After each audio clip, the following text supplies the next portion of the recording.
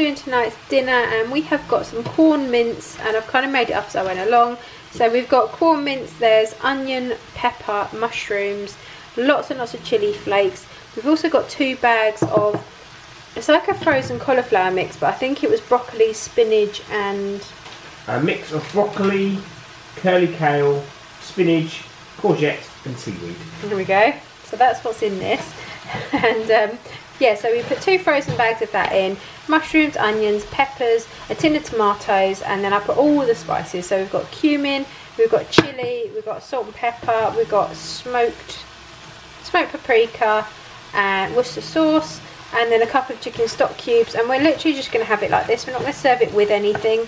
We're just going to pop it in some bowls, and because it's got so much chilli in, I'm also going to add a load of like natural yogurt on top. So here it is all plated up, and I've just put some fat-free yogurt on top and then added some more chilli flakes, and this is what we've got for our dinner tonight.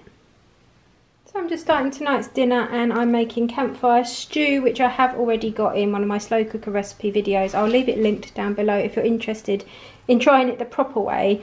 I haven't got all the ingredients I need, so I'm just winging it again. So I've got some gammon that I had in the freezer. This was just from a joint we had about a week ago, or a couple of weeks ago. So I just got that out. I've got a massive orange pepper and half a red pepper. I'm going to use a tin of tomatoes, 2 tins of beans. I'm also going to add butter beans, and I'm supposed to put 500 grams of potatoes, but we haven't got any, and I'm not going out just to get them. So I found these at the back of my cupboard, these potatoes in water, which I haven't used for like years, but I'm going to pop those in. I mean, they are still in date, it says May 23, but I'm going to put those in instead. I've got some smoked paprika, tomato puree, I need a beef stock pot, but I'm going to use a chicken stock cube, and then I also need some chilli powder as well. I'm just going to throw it all in basically and switch the slow cooker on. There's 2 onions in there that I've chopped, and I'm going to pop it on low. Like I said, I have got a proper recipe if you want to follow it, but this is basically the ingredients that I use, and I just throw it all in. The gammon's already cooked, so I'm just going to put it on low for 4 or 5 hours because everything else is also already cooked.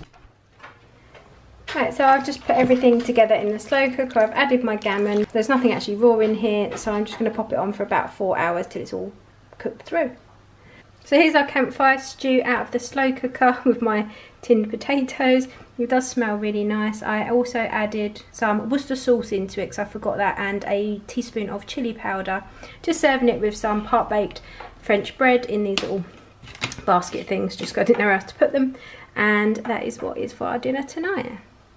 So I'm just prepping tonight's dinner, and I've just made up like a little, kind of like a salsa, I don't know, salady thing, just to go on top of some salmon. So in here I've got a diced up red pepper, apologies for the noise, it's Hobbs with his bone. So I've got diced up red pepper, diced onion, cucumber, and some of these really hot jalapeno peppers. We added loads of these to our dinner last night, and they were really spicy. I've also poured some of the juice in, which is just vinegar, I believe. Loads of lime juice, some garlic granules, and salt and pepper. We're not eating till a bit later on, but I'm just going to put some cling film over it and pop it in the fridge so it kind of all marinades in the nice flavours. And then I think we're going to serve our salmon with roasted veg, and I'm not sure if to do jackets or maybe some butternut squash or something else, but this is going to go like on top of the salmon once it's cooked. I've also just added some coriander. This is chopped frozen coriander, and yeah, so I just added that in. I was going to say, and it's from the freezer, but it would be if it's frozen. So I'm just going to let that sit together for a couple of hours till we're ready, and then pop it on the salmon. So I've just prepped my veg as well. We are going to add some mushrooms in later, like halfway through the cooking time, because they don't take as long. So we've got some cherry tomatoes there, red pepper, onion, carrots, and I've just sprinkled some garlic granules over them, some salt, and sprayed them with oil. And I'm also going to add, what else am I going to add? Oh yeah, just mushrooms. And I think, and anything else we can come across. So we're going to have these roasted, the salmon roasted, and then the salsa on the top. So here we are, all plated up. So we've got our roasted vegetables, we've got our salmon and our salsa on the top, and this is what we're having for dinner tonight. So for dinner tonight we have got a kind of a roast, like a mini roast. So we've got some chicken breast that needed using up, and there wasn't quite enough, so I've done a couple of sausages as well, some garden peas, roast potatoes and some gravy. So that's what we've got for our dinner tonight.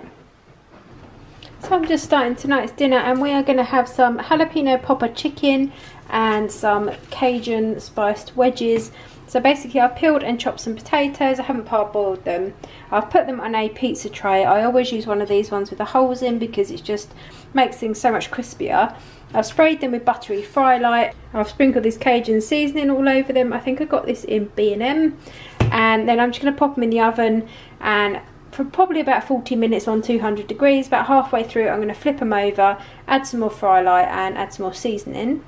Right, so to go on top of our chicken breast, I'm going to use about 150 grams of fat-free Greek style yogurt. This is just the Tesco one. And then to that I'm going to add roughly a teaspoon of garlic granules, some black pepper, some salt,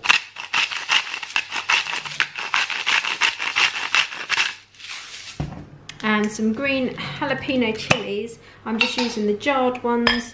These are the ones you can get in Tesco. They're about £1 a jar, and I'm just going to chuck as many as you like in there.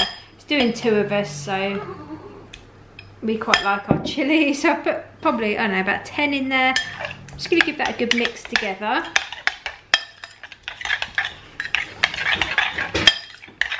And into that I'm also going to grate some cheese. We're using the Eat Lean at the moment, so I'm probably going to put about 100 grams of that, or if I was using reduced fat cheddar I'd use around 80 grams. I'm going to mix it in here.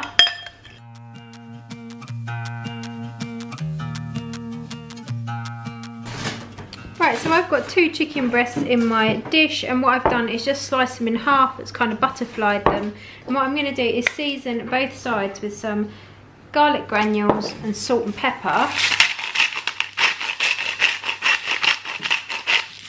So now they've got salt and pepper on both sides, what I'm going to do is get my mixture that I've made out of yogurt and cheese and jalapenos, and I'm just going to spoon half over each chicken breast. And then this is going to go in the oven on 200 degrees for around 25 to 30 minutes, just until the chicken is cooked and the cheese has gone nice and golden brown. I'm also going to add a tiny bit more cheddar on the top and a few more chilies.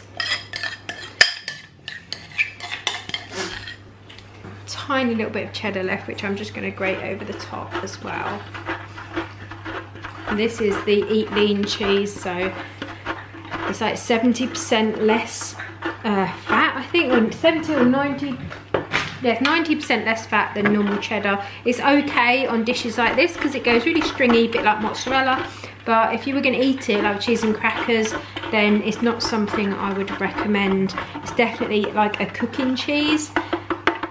But I've topped that with the jalapenos and the cheddar. And now what I'm going to do is pop that in the oven until the chicken is cooked and the top's nice and golden brown. So like I said, 25 to 30 minutes. I've also got my chips in as well with their Cajun seasoning, and we're going to serve it with a little bit of salad. So here we are out of the oven. I'm just about to pop it on our plates with our wedges, and we've also got some lettuce and onion to go with it. So we've got our jalapeno popper chicken breast, our Cajun wedges and some lettuce and onion, and it looks really, really good. We've never tried this before, so I'm looking forward to tasting it. I will pop up on the screen what we think and whether we would make it again, but it definitely looks really nice. It almost looks a bit like a kind of pizza. Like pizza chicken maybe, I don't know. I'm looking forward to trying it. This is what I've got for dinner tonight.